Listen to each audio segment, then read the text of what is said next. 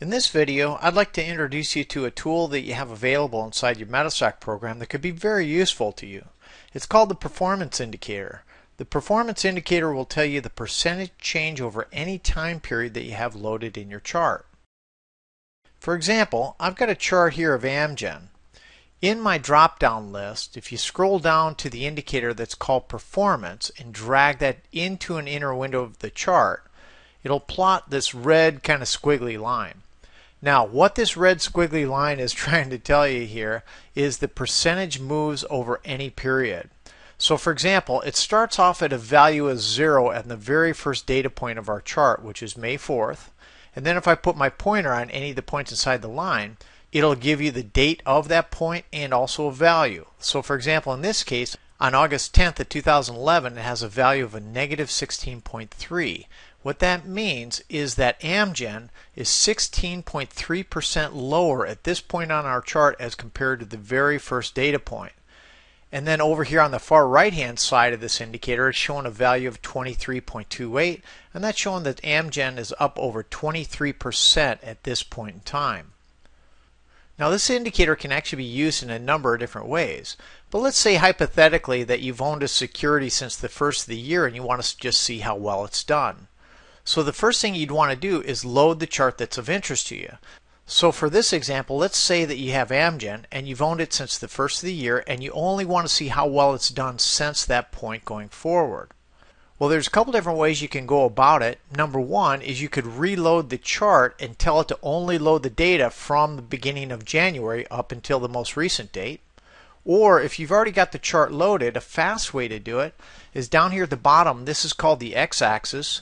And if you right click inside the x-axis and then choose what's called the x-axis properties, you can then choose the data that's actually loaded in the chart and then is also displayed.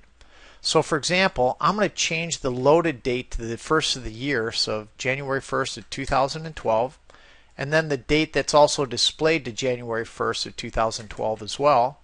Click on OK. And now the data that begins is on the first data point at the beginning of January up through the most recent bar, and now I can see my performance indicator is showing me a value of 10.9, saying that for the year of 2012 up to the most recent date, Amgen is up 10.9% or almost 11% for the year. Now another thing that might be useful for you is maybe comparing this to other securities or maybe to an index. So maybe if you'd like to see how Amgen is done as compared to an index, we could then load the performance of the index and then compare the indicators against each other. So for example, let's go ahead and load the S&P 500 index. So to load the S&P, I'll just go ahead and open up the chart. The symbol is .spx. That's the actual index itself. And now what I want to do is I want to plot the performance indicator on the S&P. So again, for my drop-down list, I'll drag it into an inner window. Click on OK. And now I want to see my two charts side by side, so I'll click on either the column button up here at the top, or I can also choose Window and choose Column from the drop-down list. So I've got my two charts here side by side. Now, if I put my pointer directly on the performance indicator inside the S&P chart and drag it into the same inner window of Amgen, it'll first ask me how I want to display the indicator, and I want to make sure and merge it or choose the same scale so they're comparing against each other. And by doing that, I'll be able to see exactly how they did against each other visually. Now to help distinguish which one is which, I would probably want to change the color of one of these lines. So for example, maybe I'll click on the S&P, and then down here at the bottom I'll just choose a different color so I can just see which one is which. So in this case the red line is Amgen and the blue line is the S&P. And now I'll just expand this chart. And now if I want to see how other securities have also done compared to the S&P over the same time period, all I have to do is swap out the security inside this chart. A fast way to change the security inside the chart is just type your symbol right when the window's open, hit your enter key, and it'll change at that point. And now we're looking at, for example, like Intuit, and now you can see the performance of these two different securities.